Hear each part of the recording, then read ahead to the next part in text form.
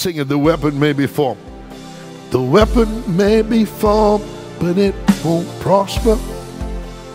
Glory to God. And when the darkness falls, it won't prevail. Because the God I serve, knows only how to triumph. And my God will never fail. Sing it with me. Because I'm gonna see a victory. Come on. I'm gonna see a victory. For the battle belongs to you, Lord. Come on, church. Because I'm gonna see a victory. I'm gonna see a victory. For the battle belongs to you, Lord. Because I'm gonna see a victory. I'm gonna see a victory. For the battle belongs to you, Lord. Because I'm gonna see a victory. I'm gonna see a victory. For the battle belongs to you, Lord. Because I'm gonna see a victory. Glory to God. Our God is greater. Come on. And our God is greater. And our God is stronger. God, you are higher than any other. And our God is healer. He's awesome in power. Our God. Sing it with me, church. And our God is greater. And our God is stronger. God, you are higher than any other. And our God is healer. He's awesome in power. Our God is greater. And our God is greater. And our God is stronger. God, you are higher than any other. And our God is healer. He's awesome in power. Our God. Sing it with me. If our God is for us this morning. And if our God is for us, who could ever stop us? And if our God is with us, what could stand against? Come on. What could stand against? If our God, and if our God is for us, who could ever stop us? And if our God is with us, what could stand against?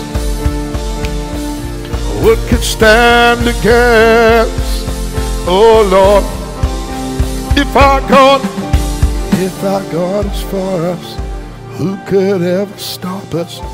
If our God is with us, what could stand against? Father God, on this morning, being Pastor Aimee, we join our faith. We lift your wonderful people up before you on this morning.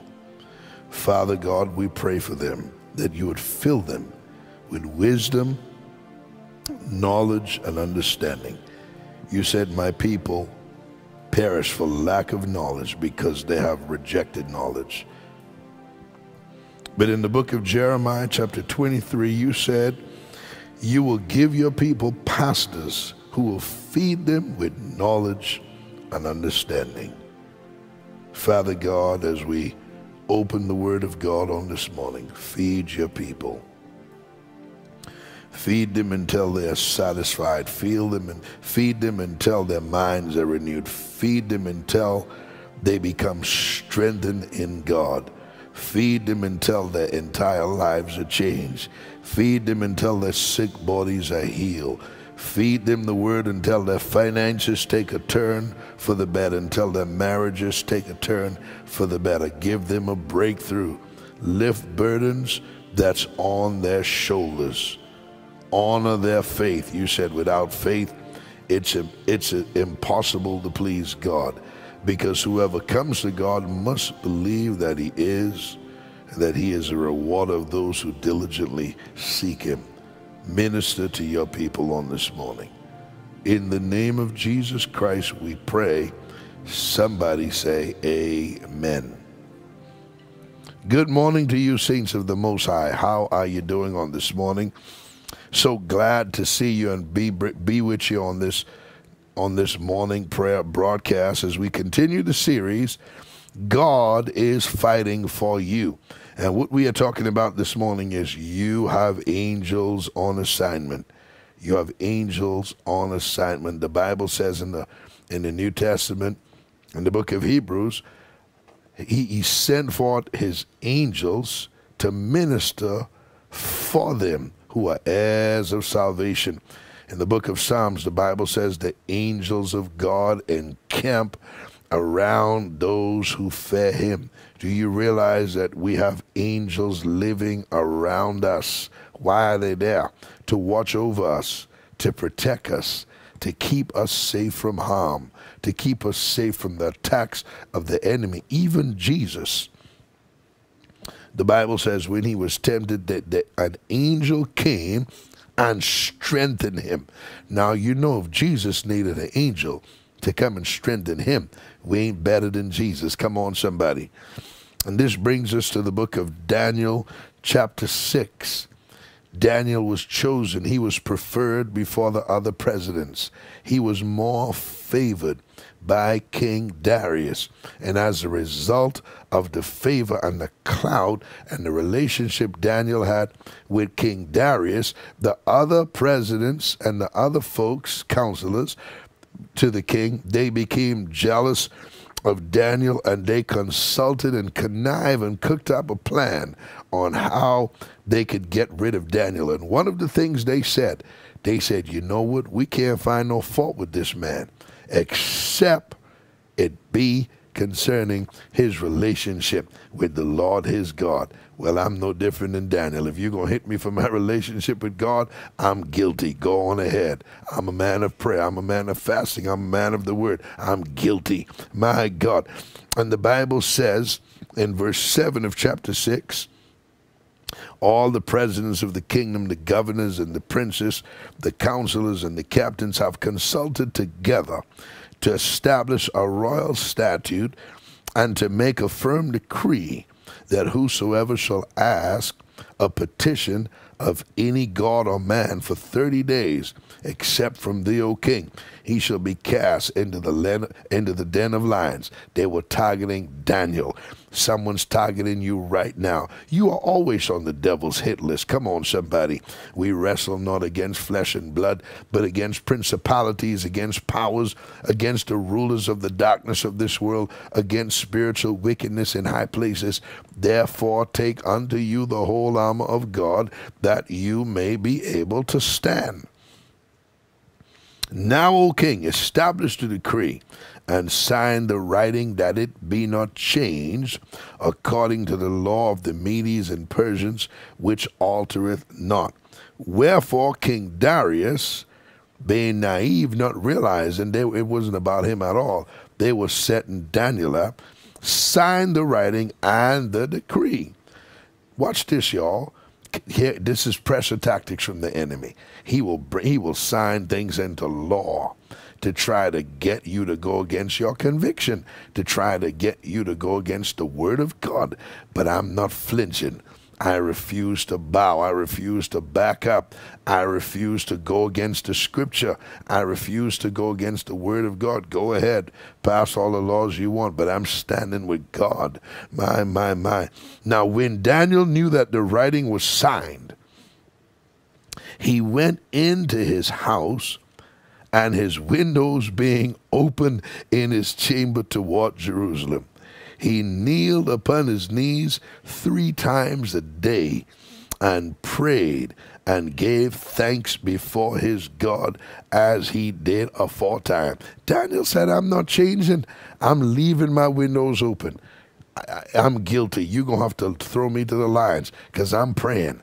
I'm talking to my God. I can't live without talking to him. For in him we live and move and breathe and have our being. Without him, I'm absolutely nothing. Jesus said, apart from me, you can do nothing. I got to have him. I got to pray. I got to seek God. I got to have his wisdom. I ain't that smart. I got to hear from him. I need his strength. I need his direction. I need his voice in my life. I got to be led by the Holy Ghost. I got to pray. My God, you can't outlaw prayer. Prayer is a personal relationship between God and his people. You can't outlaw that thing. Come on, somebody. How crazy is that? Then these men assembled and found Daniel praying and making supplication before his God. Then they came near and spake before the king concerning the king's decree. Hast thou not signed a decree that every man that shall ask a petition of any god or man within 30 days, save of thee, O king, shall be cast into the den of lions? The king answered and said, the thing is true, according to the law of the Medes and the Persians, which altered not. Then answered they and said before the king, that Daniel, which is of the children of the captivity of Judah, regarded not thee, O king, nor the decree that thou hast signed, but maketh his petition 3 times a day. They're after Daniel. They're after Daniel. When you are right with God, somebody's going to hate you over it. The devil is going, just how the Holy Ghost works in your life, Satan is going to work through somebody else to attack you, to plan against you, to plot against you, to connive against you. But no weapon formed against you shall be able to prosper, and every tongue that rises against you in judgment it shall be condemned. Then the king, when he heard these words, was sore displeased within himself, and set his heart on Daniel to deliver him, and he labored till the going down of the sun to deliver him. The king realized he made a mistake. These men set him up. They weren't interested in him at all. They were after Daniel. Go ahead, devil. Plan, plot. But the weapon form will not prosper. We standing on the word of God. Then these men assembled unto the king and said unto the king, know, O king, that the law of the Medes and Persians is that no decree nor statute which the king establisheth may be changed. Then the king commanded, and they brought Daniel and cast him into the den of lions. Now the king spake and said unto Daniel, thy God whom thou servest continually, he will deliver thee. I'm here to tell somebody, you have angels on assignment. My God, it looked hopeless for Daniel. It looked like within a matter of moments, they would break Daniel apart and eat him for lunch. But God is on your side. The Bible says, and a stone was brought and laid upon the mouth of the den, and the king sealed it with his own signet, and with the signet of his lords, that the purpose might not be changed concerning Daniel. But I'm here to tell somebody, God can still turn it around. It's never too late for God. He said to Jeremiah, and he said to Abraham, is there anything too hard for God? There is nothing too hard for God, but you got to trust him. You got to lean on him. You got to put your faith in him. God will not fail you. God is going to come through. He'll make a way where there seems to be no way. Then the king went to his palace and passed the night fasting. Neither were instruments of music brought before him, and his sleep went from him. He can't sleep, and he is in his own palace. Daniel is sleeping among the lions. In fact, Daniel used him for a pillow and lay right up on him, all that fur. Come on, somebody. God will use your enemies to give you a good night's rest. Daniel laid on the lion and slept on him. Use him for a pillow. My God. And watch this now. Then the king arose very early in the morning and went in haste unto the den of lions. And when he came to the den, he cried with a lamentable voice unto Daniel. And the king spake and said to Daniel, O Daniel, servant of the living God, is thy God whom thou servest continually able to deliver thee from the lions? And there was a pause. I know it seemed like it was a whole hour. Then said Daniel unto the king, O king, live forever. My God, glory to God. Can someone say it? My God has sent his angel and has shut the lions' mouths that they have not hurt me, for as much as before him innocency is found in me. And also before thee, O king, have I done no hurt. I didn't do anything wrong. These men are jealous of me. They lied on me. They trying to destroy me. They are trying to cut me down. But God have sent his angel. Glory to God.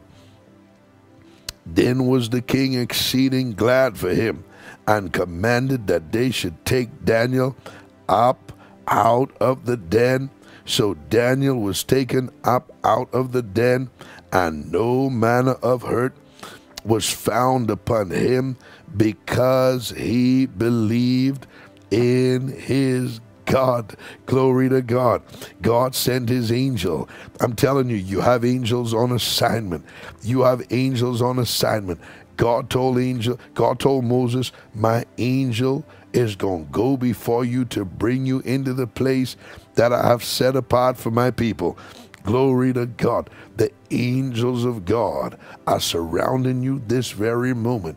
You may not see them, but they are there. What about Elisha? When Elisha was surrounded and his servant was having a panic attack, Elisha said, Lord, open his eyes that he may see. And when God opened the servant's eyes, he noticed Elisha was surrounded by the angels of God and chariots of fire. God got your back. God's got you covered.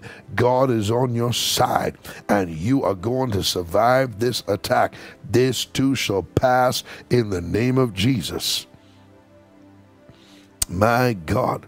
And the king commanded, and they brought those men which had accused Daniel, and they cast them into the den of lions. You talk about a divine reversal. That's the God I serve. He'll give you a divine reversal. The Bible says the wicked will fall in place of the righteous. That's what I'm talking about. Them, their children, and their wives, and the lions had the mastery of them, and break all their bones in pieces. Listen to me, good saints. God said, touch my anointed, touch not my anointed, and do my prophets no harm, because God will jack somebody up. Then King Darius wrote unto all people, nations, and languages that dwell in all the earth, peace be multiplied unto you. I make a decree. He's Johnny come lately. He said, I make a decree, but God knows how to change even the laws of the land. I make a decree that in every dominion of my kingdom, men tremble and fear before the God of Daniel, for he is the living God, and steadfast forever, and his kingdom that which shall not be destroyed, and his dominion shall be even unto the end.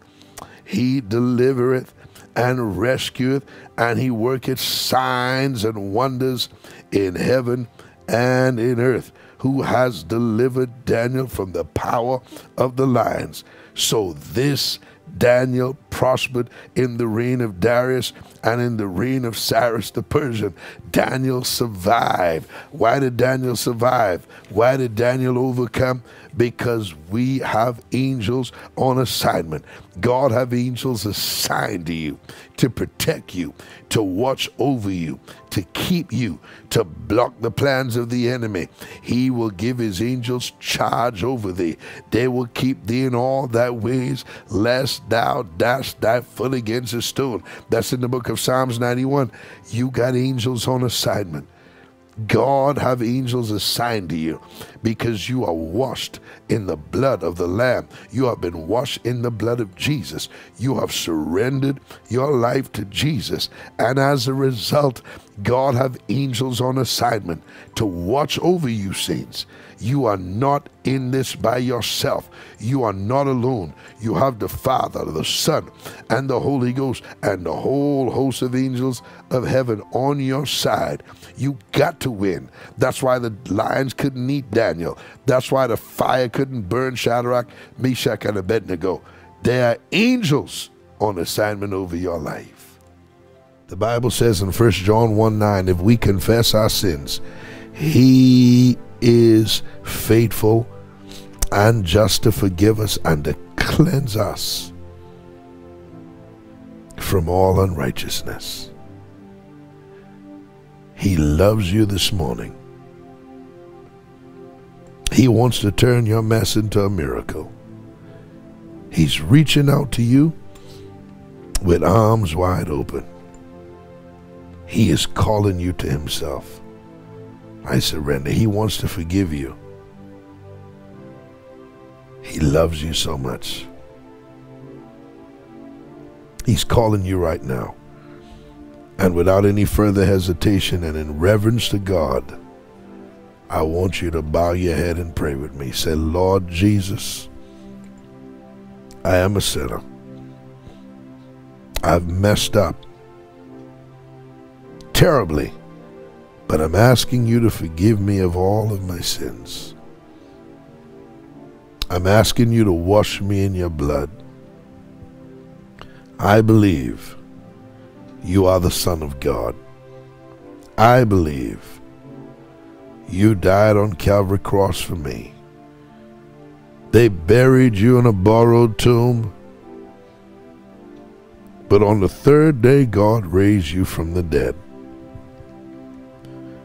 You are now seated at God's right hand, and soon and very soon, you are coming again.